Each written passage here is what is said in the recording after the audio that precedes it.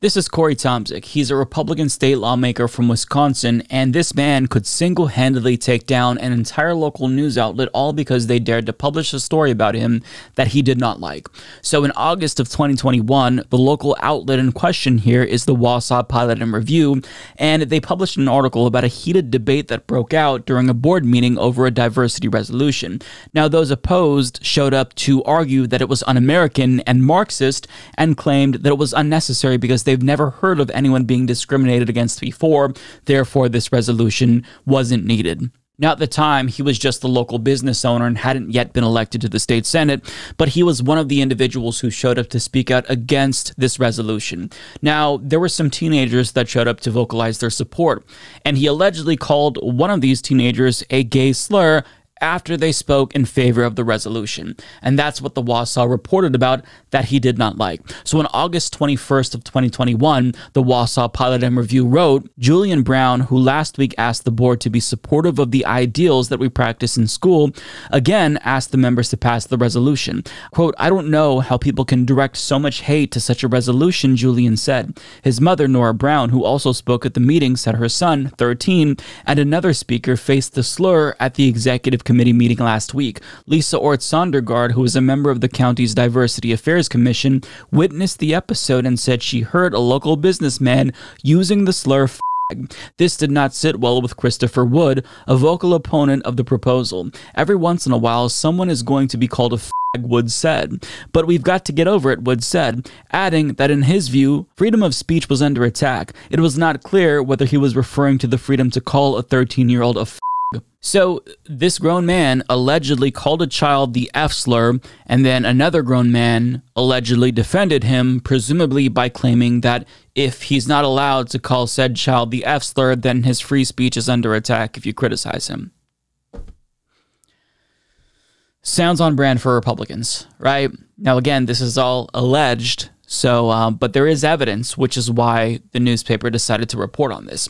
But Cory Tomczyk, the man who's accused of saying this slur, he was not happy with this reporting. And the New York Times explains, Mr. Tomczyk, who is now a Republican state senator, denied using the slur and demanded a retraction. When the Pilot and Review stood by its article, Mr. Tomczyk sued. 3 additional people who attended the meeting later gave sworn statements that they had heard Mr. Tomczyk use the word. And during a deposition, he admitted having said it on other occasions. In late April of 2023, a judge dismissed the lawsuit, ruling that Mr. Tomczyk had not met the legal standard for proving that the report defamed him. And get this, Mr. Tomczyk has acknowledged using the word before. Court filings submitted by the Pilot and Review's lawyer, Brian Spann, quote Mr. Tomczyk as saying in a deposition, I have a brother who is a gay guy, and I've certainly, out of joking and out of spite, called him a f***it more than once. Amazing defense for himself here. So let's just pause right there so I can give you some additional context. What we have here is what's known as a SLAPP suit. Now, SLAPP is an acronym that stands for Strategic Lawsuit Against Public Participation.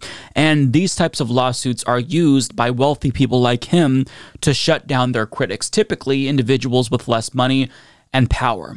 Now, even if there's no legal merit to their claim of defamation and or damages, that doesn't matter because the goal itself is not to sue and successfully win.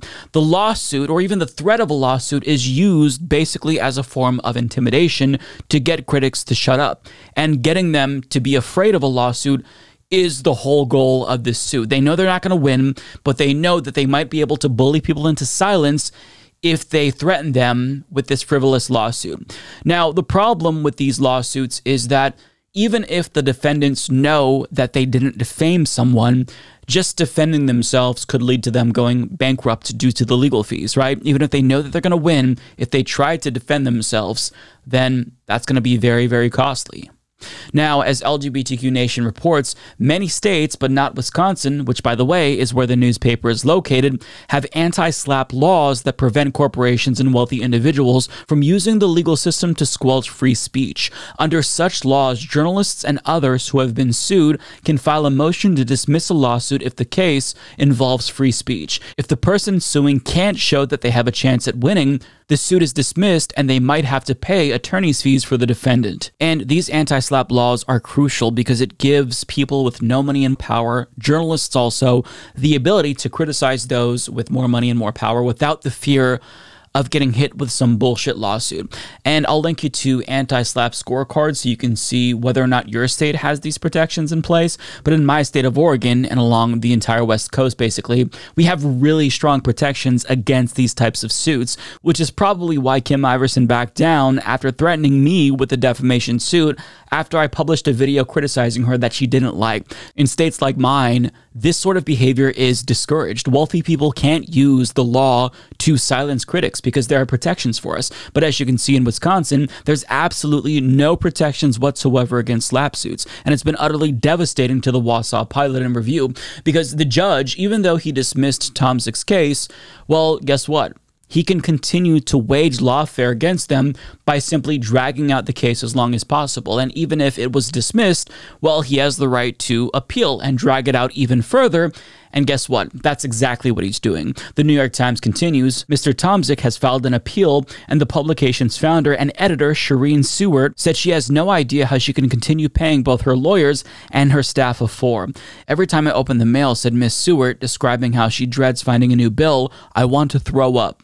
Those dollars could be going to pay reporters for boots-on-the-ground coverage, not paying legal fees for a lawsuit that appears designed to crush us, she added. They continue, the Wisconsin case, First Amendment experts warned, shows how a single defamation suit can become a cudgel against the media in a way the law never intended. For small local news organizations, many of which are barely getting by financially, the suits threaten to put them out of business. That is the case with the pilot and review, even though there is scant evidence that it reported anything false, let alone that it did so with actual malice, the long-established burden of proof that public officials like Mr. Tomczyk must meet in a defamation case. And that last paragraph is really important because proving defamation in the court of law is very difficult to do. Even if you can prove that somebody said something about you that was false, proving malicious intent is a very, very high bar to reach. But it doesn't matter because this Republican, he knows that he can accomplish what he wants by simply dragging this out, and that's what he's doing. His case was already dismissed, and his appeal will be dismissed.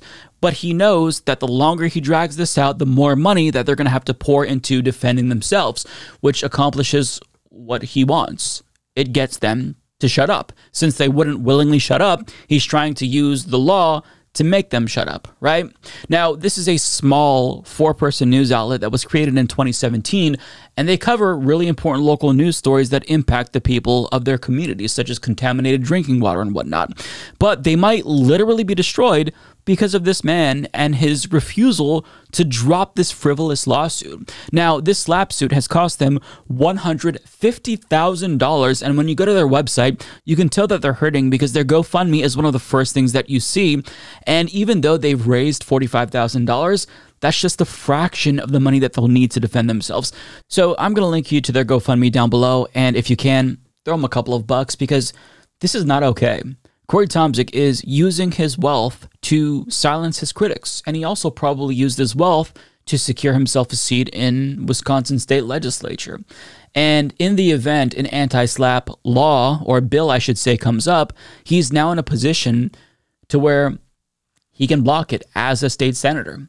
And by the way, he got elected running on COVID restrictions and stopping any mitigation measures against the pandemic. So yeah, kind of goes to show you who he is. If you look at his website, he's a very Trumpian Republican. He's an election denier like Donald Trump.